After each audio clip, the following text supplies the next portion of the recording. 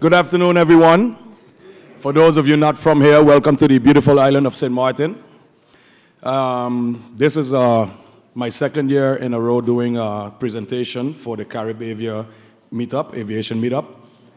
Last year was in Dominica. I'm very happy to see that the crowd already has more than doubled in size based on last year's attendance, and I hope this is a trend that continues forward.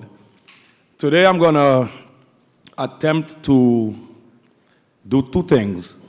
Explain to you the hub function of our airport and also how air traffic control or air traffic services ties in to this hub function of our airport. And you will get some facts, also a couple figures that relates to our airport, and hopefully I entertain you. My name is Duncan van Heyningen. I've been in the aviation business for a total of 24 years right now. Started off at the airport as a flight information officer, became an air traffic controller back in '97, became a radar certified controller in 2004, air traffic service supervisor 2011, and I currently serve as the manager of training and development for the air traffic service department, meaning we are responsible for the new breed of air traffic control in St. Maarten. And that's enough about me.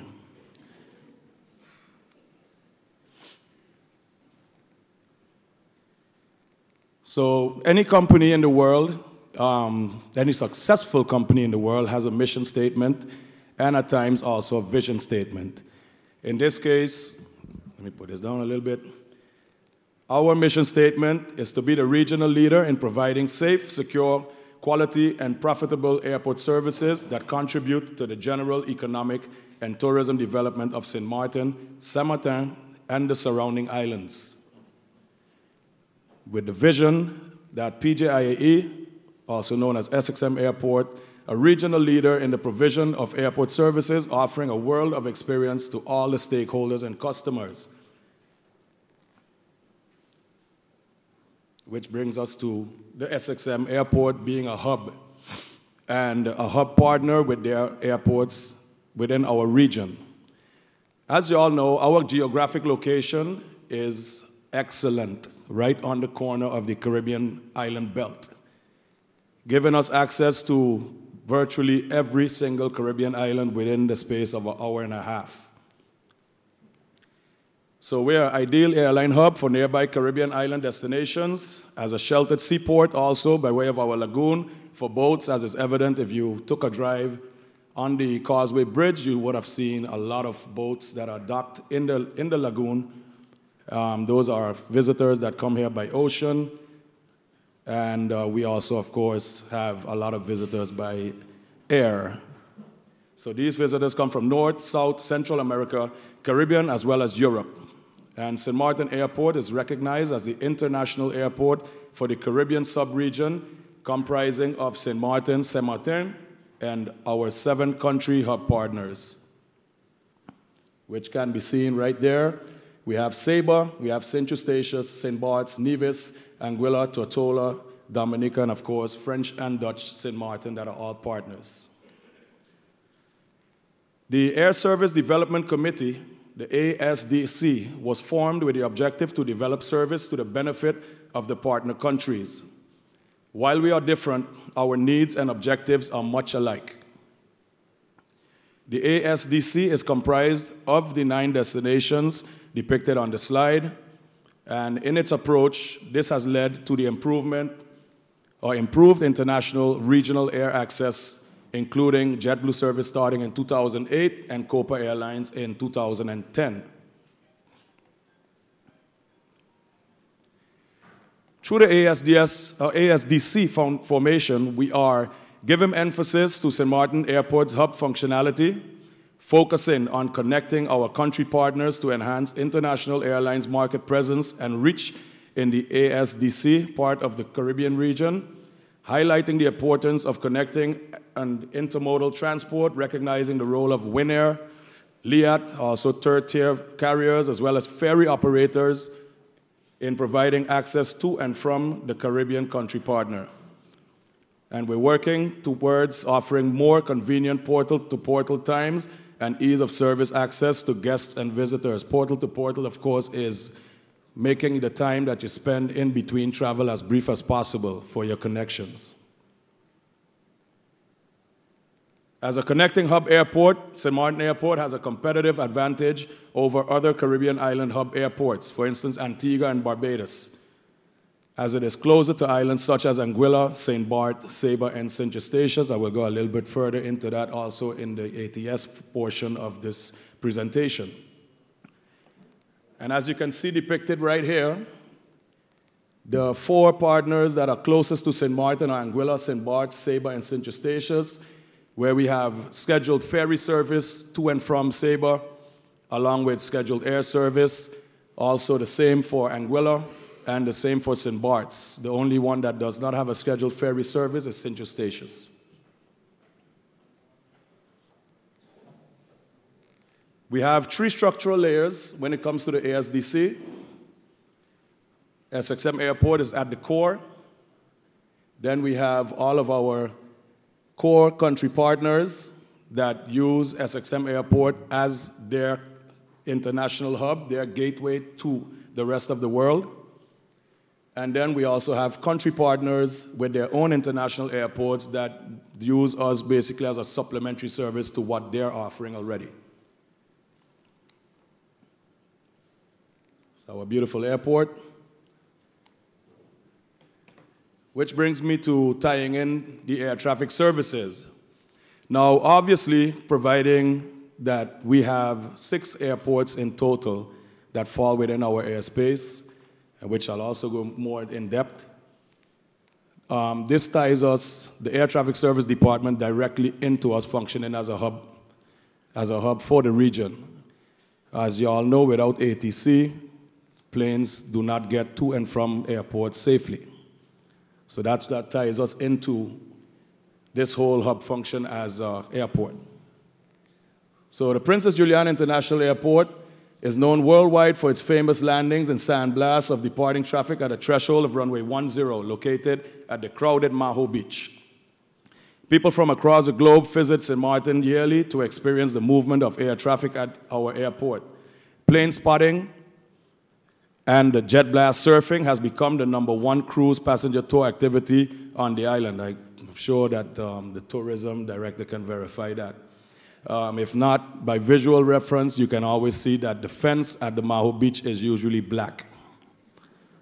In other words, you can't see through it. St. Maarten Airport has been featured on the Discovery Channel and History Channel, placing in the top 10 of the world's most extreme airports and most dangerous landings. And our neighboring island, St. Bart's, also features in the top 10 of this series. Juliana Air Traffic Services has a staff of professionals, 32 professionals in total, with 24 of us being certified air traffic controllers. And we are in possession of procedural airdrome, which is also known as tower and approach ratings, with approximately half also holding a surveillance, which we utilize doing radar rating. Other staff includes our director, manager, administrator, and flight information officers. During peak periods, we are split into procedural and surveillance approach, where one unit would be working on the approach floor, the next one would be working in the tower, and jointly basically get all aircraft in and out of St. Maarten and our neighboring islands that fall within our airspace. Our airspace, for those of you who do not know yet, that airspace. Juliana's terminal control area is a pentagon-shaped area with an average lateral limit of 30 nautical miles and a horizontal limit of flight level 150 or 15,000 feet. Our TMA falls within San Juan's FIR, that's Flight Information Region, which is controlled by San Juan CIRAP. For those of you that don't know, when St. Maarten Airport closes, our entire airspace reverts to the control of San Juan Center. Our TMA is split into Class Gulf airspace, mean sea level to 2,600 feet, Class Delta airspace, 2,600 feet to flight level 150. We have Class Charlie airspace, which is directly around our airport, which is from surface to flight level 55, and it's centered at our airdrome reference point with a radial of 10 nautical miles tangent with Anguilla's CTR, which is also defined by a 10-mile radius. As you know, Anguilla is only 12 miles away from us. We also are adjoined by St. Kitts and Antigua airspaces. We are not adjoined by Trinidad airspace because they have airspace above 245, and we are only up to flight level 150.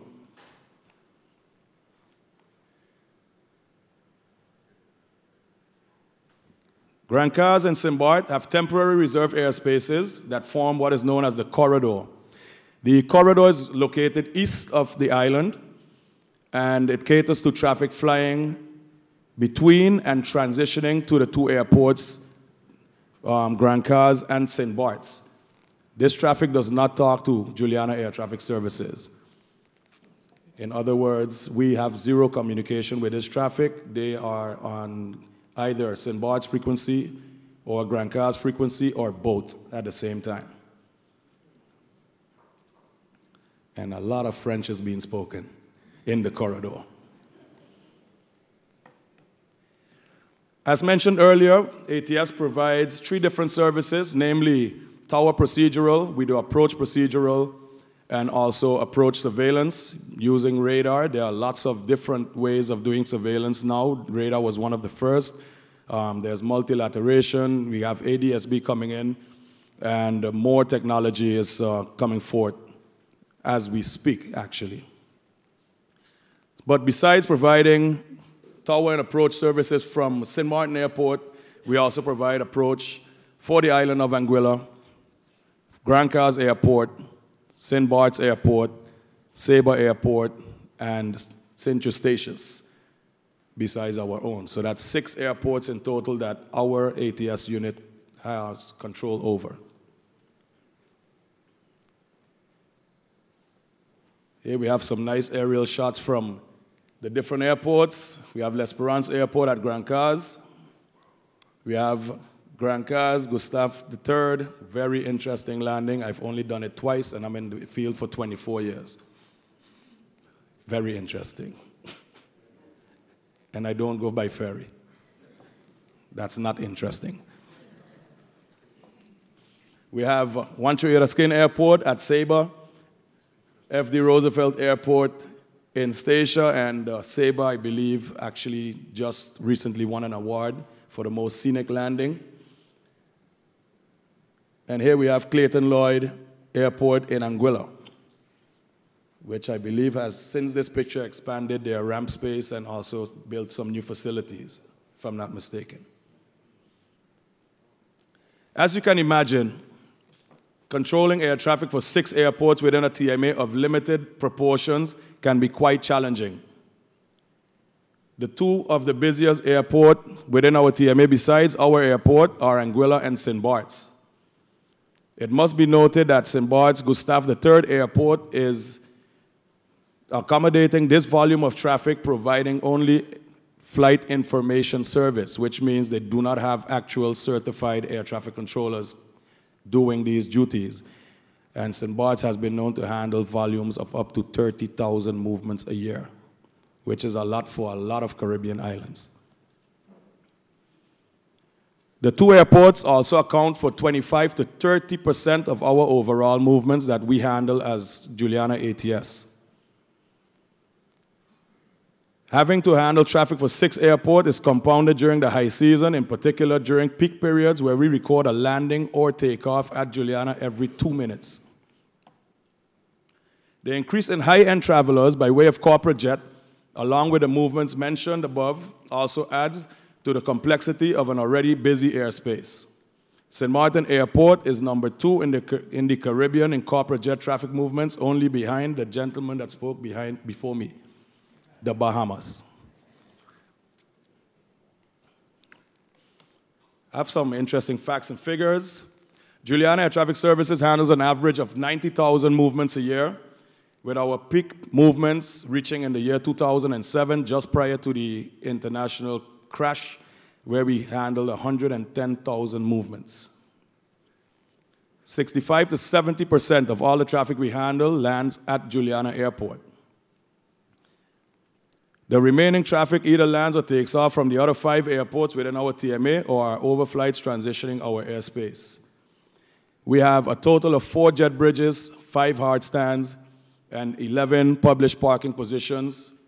For light or medium aircraft, we have general aviation parking at the hotel ramp, at the Gulf ramp, also at the west ramp, and the east side of the main ramp. I have an interesting picture. I don't remember if I added it to this, but combined with our cruise arrivals, St. Maarten averages more than 3 million visitors a year, but like the gentleman before me said, that doesn't mean anything. Head count doesn't count. That's something new I learned today, and I'm going to take that to the bank. According to St. Maarten's Central Bureau of Statistics, St. Maarten Airport and its users account for roughly 60% of St. Maarten's gross domestic product, which is pretty impressive for one port to do. As I mentioned, this year I embarked on a new position of manager of ATS training and development. And this came about because Juliana decided to stop trying to outsource all of our training and to start doing a lot more in-house training in the field of air traffic services. Whereas we always had to send people abroad, whether it's to Trinidad, Canada, or Curacao, that's where most of our basic training occurred. We've also done radar training in Miami, and we've had instructors fly in from abroad to teach us. So we decided to, in essence, take our training in our own hand, and as such, started the wheel in motion of having our own training academy eventually with our own facilities in St. Maarten, where we have locals teaching locals in the aviation field. So we started our basic ATC course last year in May, and I have my students in the crowd right here sitting down to the back. We're almost done with the basic course. We're in the simulator portion right now, and I know for them it has been an interesting ride for sure. They came in knowing absolutely zero about anything aviation, and I'm sure by now you guys can have a conversation with them and they can actually have a conversation with you. So what we did, we purchased our ATC simulator. So it's a tower simulator that is located in our ATC facility on the ground floor. It has a capability to teach students both tower and approach using basically radar. There's a ground position, there are pseudo-pilot positions on it, and in essence, this is our main tool right now to build controllers, because you don't become a controller, we build you.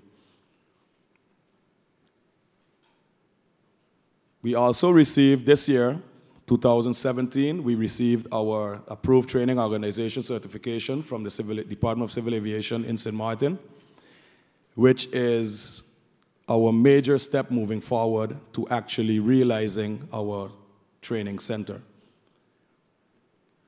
Approved training organization certification basically means that you are authorized to not only give courses, but to certify people. These are certified courses that are recognized by ICAO internationally. Which brings me to ICAO Trainer Plus. I know that a lot of reporters here in the aviation field are very familiar with ICAO Trainer Plus. Trainer Plus program came about as a means to standardize training throughout the aviation field. And when you obtain a Trainer Plus accreditation, you are automatically basically in a database of schools that can provide ICAO-recognized and standardized courses. So in other words, it will put St. Maarten on an equal playing field with any ICAO Trainer Plus school or facility throughout the world, meaning if someone from Russia decides they want to train in the Caribbean, they can choose St. Maarten as a destination to train. We can cater to any international clients, any training that we are authorized to give, we will be able to give and certify people with ICAO certification. So that is the next step, and this is something that was tasked to me, and we hope to accomplish by the third or fourth quarter of 2018 to have a certified training academy, whether we have the building or not, that we will be certified ICAO Trainer Plus. Training in aviation, for those of you that have paid for any training, is very expensive. Having our training done in-house not only reduces travel fees, it reduces per diems, it reduces everything else associated with training abroad. So in other words, our company is probably set to save a couple million in the next couple years once we continue with our training program the way we envision to do so.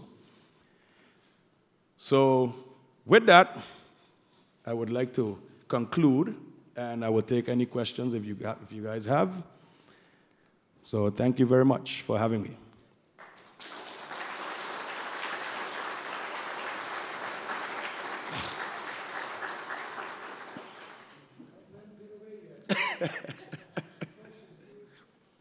Mr. Bryson.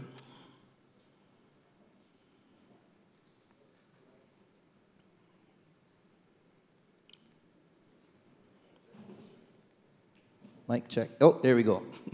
Good afternoon. Great presentation. I just have to correct you though. It's the second most popular. The number one is actually drinking rum, which you should know. That's the number one activity among tourists. That's number one in the entire Caribbean. Okay. I do have a question. It's something that in tourism we have seen, and you've highlighted a little bit about the private jets that we have coming to the island. And my question is basically two parts. How often do we reach a cap? That we're in a situation where literally we can not handle any more people at a given moment. They have to go, send them to Antigua or Anguilla or whatever else. And of course, I know it's a bit of a controversial topic because, when that happens, somebody's upset. They start to email the tourism department, they start to email the handler. And sometimes they say, yeah, ATC is not letting me in. So I think this is a good opportunity for you to now explain what really goes down. And of course, I'm sure safety is a major factor. But Definitely. what really causes the situation where we literally have to say, sorry, you cannot land? We have a relatively small airport, although it looks big to most of us. When it comes to parking aircraft, we are very limited. Therefore, proper planning for this high season traffic is basically you have to do it. If you do not do it and have all parties involved, do that planning, so which I'm talking about the FBO operators, I'm talking about the airlines, everyone, representatives from everyone's, airport operations, the ATC, everyone has to be involved to plan ahead. When we do that, in which we have taken a step now to actually have an airspace and runway capacity study done, which is being finalized. I believe it should be ready in about a month. The final findings, because we already had a intermediate findings meeting regarding that, and we will figure out what the airspace and runway capacities are. And based on those figures now, we can start spacing traffic. Because the problem is not us being able to handle the traffic. The problem is everyone wants to come in at the same time, between the hours of 10 and 5. That's impossible. So while we can cram 300 movements into a day, these same 300 people want to come between 10 and 5, and that's not possible. So therefore, planes end up getting turned away. And they get turned away because they do not accept the other slot, the other times that are offered. So if I can offer you 7 p.m. with 0 to no delay, versus you coming in at 3 and having to hold for 2 hours, which would you prefer? But for the person that commutes to St. Bart's, lands in St. Maarten, and goes to St. Bart's, which I would say 90% of private jets that land here do that. they want to come in before the sun sets because they have zero intentions on overnighting in St. Maarten. They want to be able to jump on their yacht or jump on their commuter airline and head over to St. Bart's. So that is, yeah. One of the suggestions once was, is it possible for them to even land, let their, the flight get off, and then the airplane back? That's another logistical problem because at the end of the day, there's no parking. So he can land, we can close the runway, stop all traffic altogether. And that's something that we definitely don't want to do. So we are actively looking for solutions, I can tell you that much, based on the study that is being conducted right now and the outcome of that. We will be in touch with our airport partners and come to the best solution possible, especially going into this high season coming up. So that's the whole concept behind of that.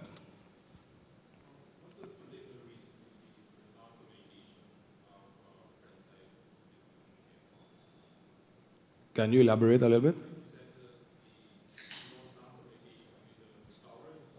Oh no, that's the flights between St. Bart's and Grand Cas. They don't talk to us because we made a special restricted area for them called the corridor, where they go back and forth and they don't need to call us. So they have procedures set in place for them to be safely apart, and it actually lessened our workload, which is awesome. Yes. What's the status on Juliana getting pre-clearance? U.S. pre-clearance? Pre-clearance, I know that they're in the works. Besides that, I can't really reveal too much, but I know it's in the works.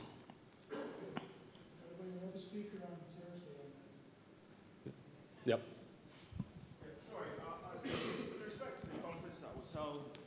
With respect to the version of the conference that was held in Dominica last year, do you recall that at some point we had some discussion in terms of where the legitimate hubs in the region are? Right. And I'm just interested to know if, well, for want of a better term, does Juliana and anybody feel threatened by the existence of the other hubs, and why or why not?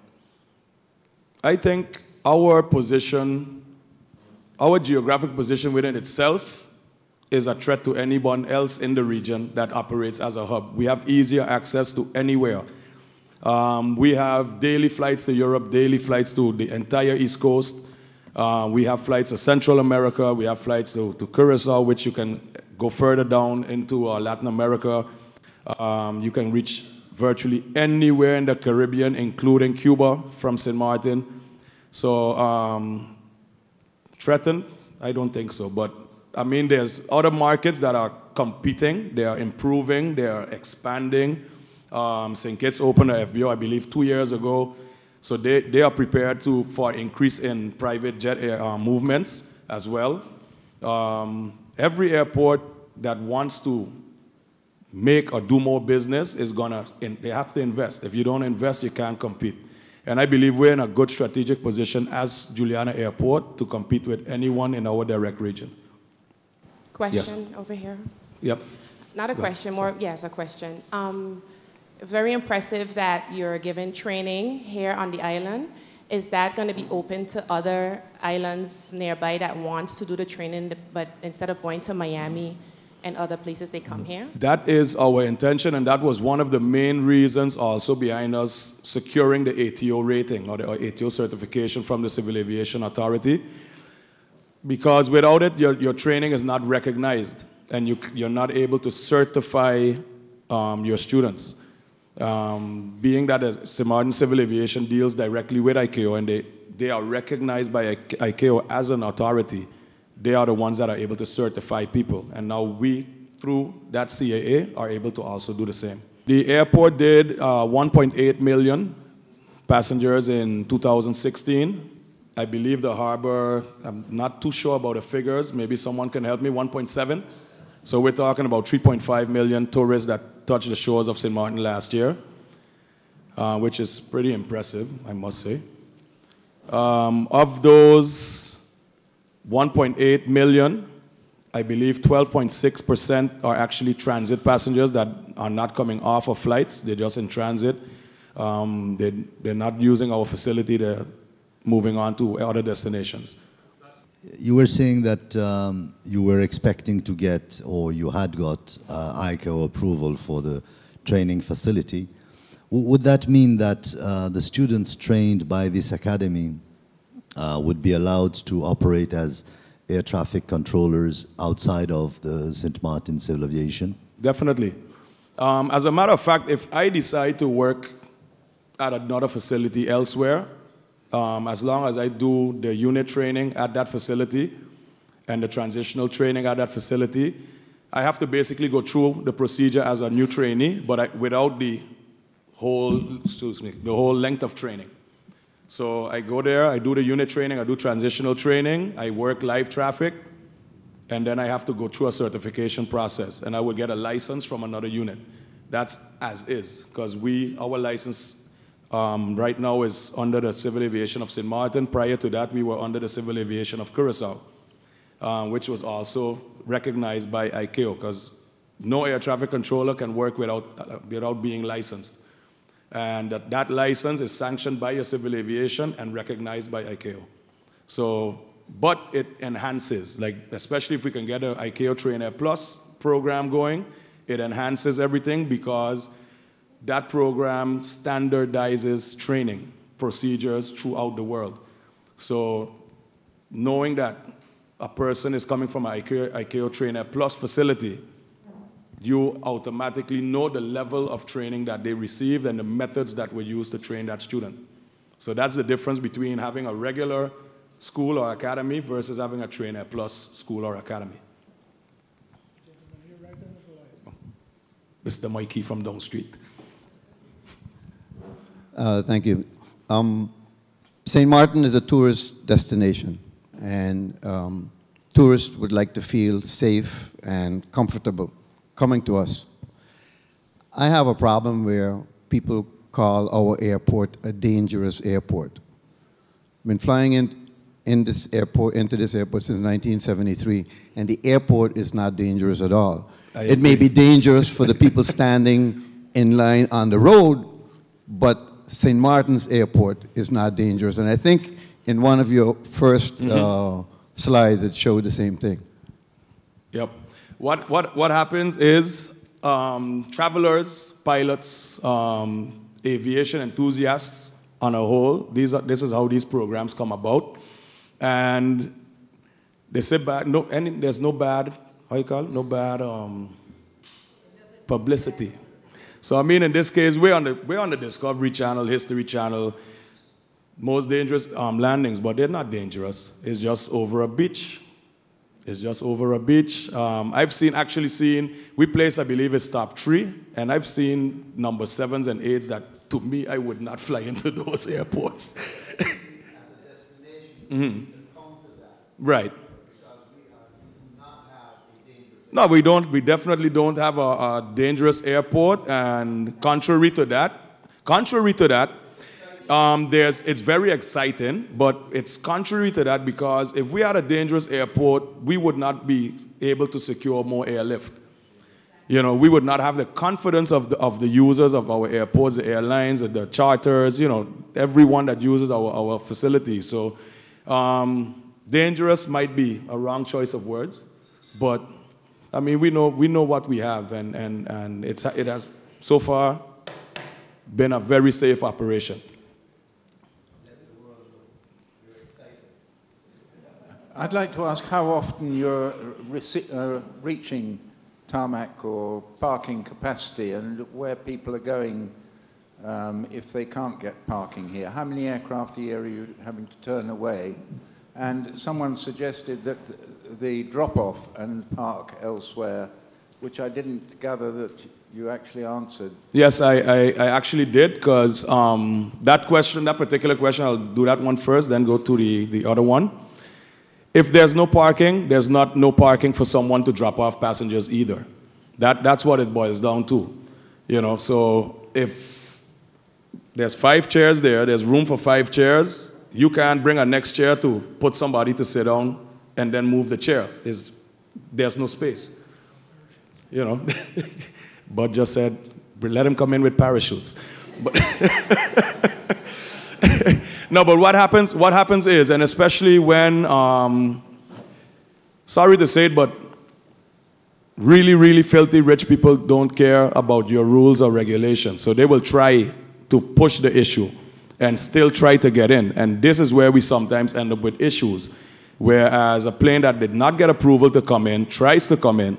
And what usually happens in that case, they end up landing at the alternate airdrome. So they end up going either to Puerto Rico or Antigua or even St. Kitts to land. And then they would come in later to drop off their passengers when the coast is clear. You know, so that is what happens. And in that field, in private airline flight, there's a lot of people that they want to fly when they want to fly. They fly on their schedule, and that's the bottom line. So they very seldom have regard for what's going on at someone's airport. It's like, I just want to get there at 5 so I can jump on my yacht and get to St. Bart's. Who cares about ATC or who cares about ops? Yes. Oh. Yes. Just as a follow-up, it's important to the destination again that how we handle that situation with being filled to capacity is very important. That we do not come across as take it or leave it, but explain. And this is something, and you see, there's a lot of conferences in the US. There's a couple with private operators, the NetJets and all these different companies, where it actually makes sense for representatives from our airport or from our country to go and have a chit-chat and explain why and how, and especially with the airspace capacity study that is being concluded now, it becomes very easy, because I can tell you off the bat, there's a system, you punch in the data, these periods here, nothing can come. Here we can take 2, there we can take 1, there we can take 5, there we can take 100. And that's really what it looks like, because not everyone can come in between 10 and 5. It's not possible. And we are magicians. Controllers are magicians, as they like to say. But there's only so much magic that we can perform. Sorry to return to the parking issue, but Graham worked at London City Airport, and the apron space that he had was less than the size of this room, I would say, Graham, and you managed to make it work. And it's not allowing 5 seats in the first place. You only allow 4 seats, so you have to tell the passenger the seat before that he can't park there. So you always have a drop-off area that is free. And that's where our main issue starts, that we never put that in place in the first place. So we just kept accepting. And people have gotten so used to us performing miracles at Juliana Airport that it has become the norm. So now when you tell people no, it's like, what do you mean no? You always accept us. But there has to be a point in time where we really say, listen, it's past this point, it's unsafe, we're not going to accept anymore, that's it. You know, and then they have to pick other times. Spend a night in St. Maarten. Go in the casino, spend some money. You know.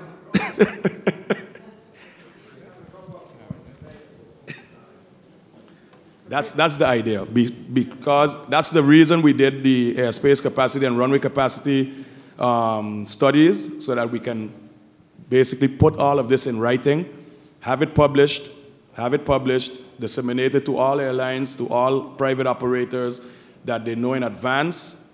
Don't even ask for a slot time at 3 o'clock on a Saturday afternoon.